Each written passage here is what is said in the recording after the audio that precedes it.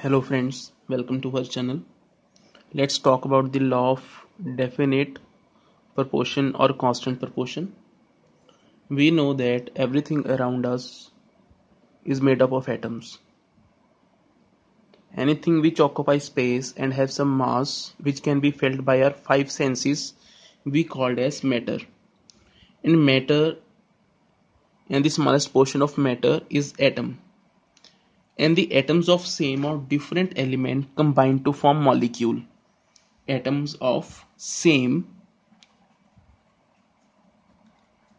or different elements combine to form molecule.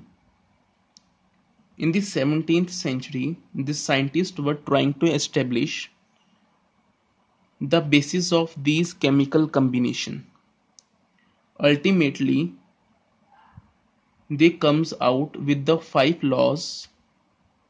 Out of those five laws, we are discussing the second law. We have already published our law of conservation of mass video. You can search on our channel. When we talk about the law of definite proportion or constant composition, this law of constant composition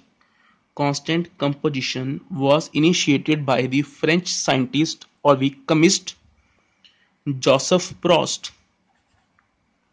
Joseph Proust.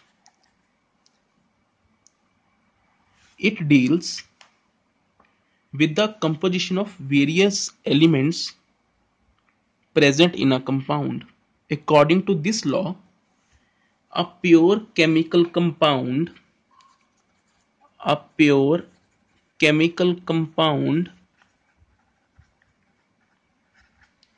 always consist of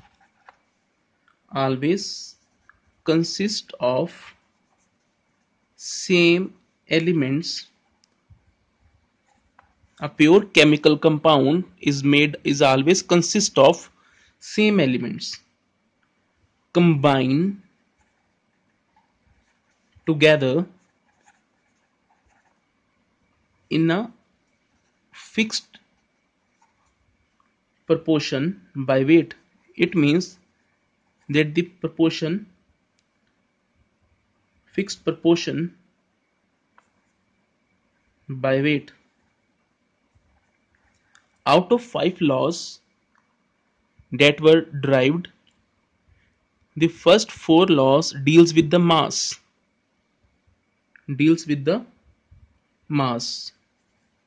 Law of conservation of mass deals with the weight, with the mass, and this law is also deals with the mass.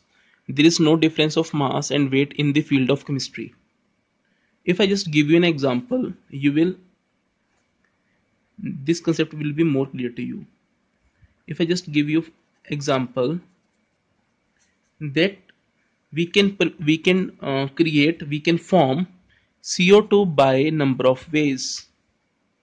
We are having the different ways of different ways of forming the CO2 gas. The first method we can easily, let's take an example. Let's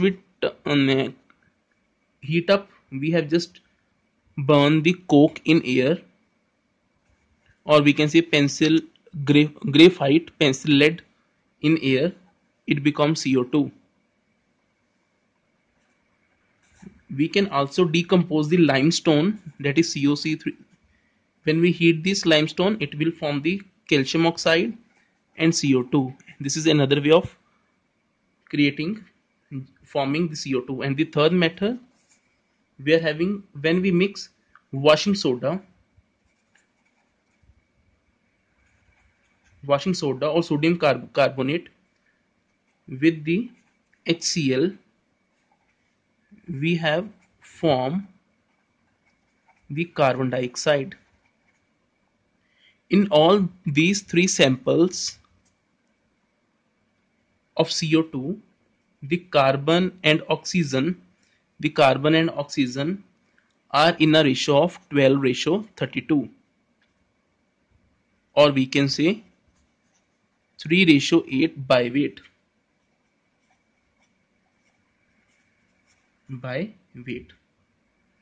This is law of definite constant proportion. Remember one thing, the chemical compound must be pure. If it has some impurity, the law is not applicable. In all the three samples, the carbon is having a mass of 12 and oxygen is having a mass of 16.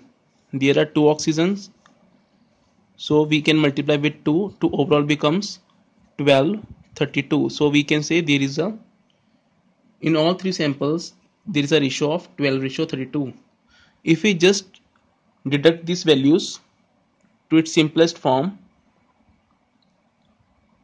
we can get a ratio of 3:8. This is what the Joseph Prost scientist deals with the composition of various elements present in a compound. This is law of definite constant proportion.